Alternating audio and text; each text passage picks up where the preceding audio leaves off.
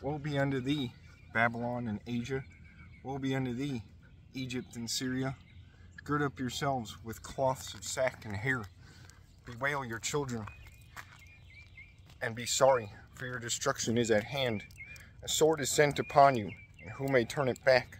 A fire is sent among you, and who may quench it? Plagues are sent unto you, and what is he that may drive them away? May any man drive away an hungry lion in the wood? Or may any one quench the fire in stubble when it hath begun to burn? May one turn again the arrow that is shot of a strong archer. The mighty Lord sendeth the plagues, and who is he that can drive them away? A fire shall go forth from his wrath, and who is he that may quench it? He shall cast lightnings, and who shall not fear? He shall thunder, and who shall not be afraid? The Lord shall threaten, and who shall not be utterly beaten to powder at his presence? The earth quaketh, and the foundations thereof. The sea ariseth up with waves from the deep, and the waves of it are troubled, and the fishes thereof also, before the Lord, and before the glory of his power. For strong is his right hand that bendeth the bow. His arrows that he shooteth are sharp, and shall not miss. Then they begin to be shot into the ends of the world. Behold, the plagues are sent, and shall not return again, until they come upon the earth. The fire is kindled, and shall not be put out, till it consume the foundation of the earth. Like as an arrow which is shot of a mighty archer returneth not backward, even so the plagues that shall be sent upon earth shall not return again. Woe is me, woe is me! Who will deliver me in those days? The beginning of sorrows and great mournings, the beginning of famine and great death, the beginning of wars, and the powers shall stand in fear. The beginning of evils, what shall I do when these evils shall come? Behold, famine and plague, tribulation and anguish are sent as scourges for amendment. But for all these things they shall not turn from their wickedness, nor be always mindful of the scourges. Behold, victuals shall be so good cheap upon earth, that they shall think themselves to be in good case, and even then shall evils grow upon earth, sword, famine, and great confusion. For many of them that dwell upon earth shall perish of famine, and the other that escape the hunger shall the sword destroy, and the dead shall be cast out as dung, and there shall be no man to comfort them. For the earth shall be wasted, and the cities shall be cast down. There shall be no man left to till the earth, and to sow it. The trees shall give fruit, and who shall gather them? The grapes shall ripen, and who shall tread them? For all places shall be desolate of men, so that one man shall desire to see another, and to hear his voice. For of a city there shall be 10 left, and 2 of the field, which shall hide themselves in the thick groves, and in the clefts of the rocks. As in an orchard of olives, upon every tree there are left 3 or 4 olives, whereas when a vineyard is gathered, there are left some clusters of them that diligently seek through the vineyard. Even so in those days there shall be 3 or 4 left by them that search their houses with the sword. And the earth shall be laid waste, and the fields thereof shall wax old, and her ways and all her paths shall grow full of thorns, because no man shall travel therethrough. The virgins shall mourn, having no bridegrooms. The women shall mourn, having no husbands. Their daughters shall mourn, having no helpers. In the wars shall their bridegrooms be destroyed, and their husbands shall perish of famine. Hear now these things, and understand them, ye servants of the Lord.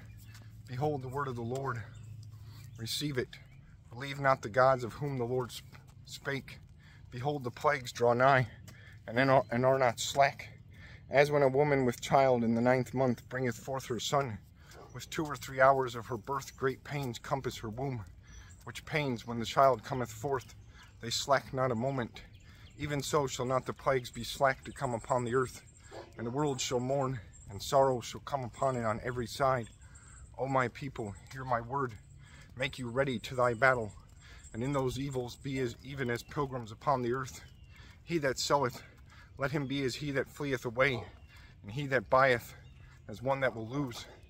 He that occupieth merchandise as he that hath no profit by it, and he that buildeth as he that shall not dwell therein.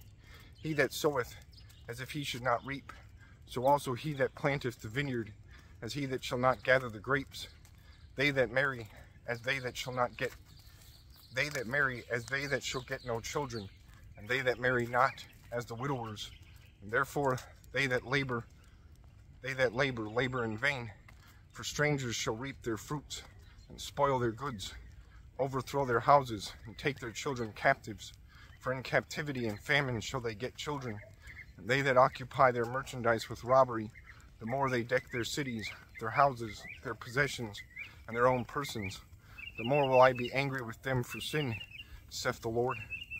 Like as a whore envieth a right, honest, and virtuous woman, so shall righteousness hate iniquity, when she decketh herself, and shall accuse her to her face, when he cometh that shall defend him that diligently searcheth out every sin upon earth. And therefore be ye not like thereunto, nor to the works thereof. For yet a little, and iniquity shall be taken away out of the earth, and righteousness shall reign among you. Let not the sinner say that he hath not sinned, for God shall burn coals of fire upon his head, which saith before the Lord God and his glory, I have not sinned. Behold, the Lord knoweth all the works of men, their imaginations, their thoughts, and their hearts, which spake but the word, let the earth be made, and it was made. Let the heaven be made, and it was created. In his word were the stars made, and he knoweth the number of them. He searcheth the deep, and the treasures thereof. He hath measured the sea, and what it containeth. He hath shut the sea in the midst of the waters, and with his word hath he hanged the earth upon the waters. He spreadeth out the heavens like a vault. Upon the waters hath he founded it. In the desert hath he made springs of water, and pools upon the tops of mountains, that the floods might pour down from the high rocks to water the earth. He made man, and put his heart in the midst of the body, and gave him breath, life, and understanding. Yea, and the Spirit of Almighty God, which made all things, and searcheth out all hidden things in the secrets of the earth. Surely he knoweth your inventions, and what ye think in your hearts, even them that sin, and would hide their sin. Therefore hath the Lord exactly searched out all works, and he will put you all to shame. And when your sins are brought forth, ye shall be ashamed before men, and your own sins shall be your accusers in that day. What will ye do? Or how will ye hide your sins before God and his angels? Behold, God himself is the judge. Fear him. Leave off from your sins, and forget your iniquities, to meddle no more with them forever. So shall God lead you forth, and deliver you from all trouble.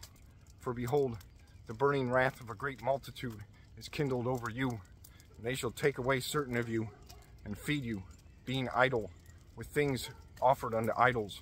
And they that consent unto them shall be had in derision, and in reproach, and trodden under foot. For there shall be in every place, and in the next cities, a great insurrection upon those that fear the Lord. They shall be like madmen, sparing none, but still spoiling and destroying those that fear the Lord. For they shall waste and take their goods, and cast them out of their houses. Then shall they be known, who are my chosen, and they shall be tried as the gold in the fire. Hear, O ye my beloved, saith the Lord. Behold, the days of trouble are at hand, but I will deliver you from the same. Be ye not afraid, neither doubt, for God is your guide, and the guide of them who keep my commandments and precepts, saith the Lord God. Let not your sins weigh you down, and let not your iniquities lift up themselves. Woe be unto them that are bound with their sins, and covered with their iniquities, like as a field is covered with bushes, and the path thereof covered with thorns, that no man may travel through. It is left undressed, and is cast into the fire, to be consumed therewith.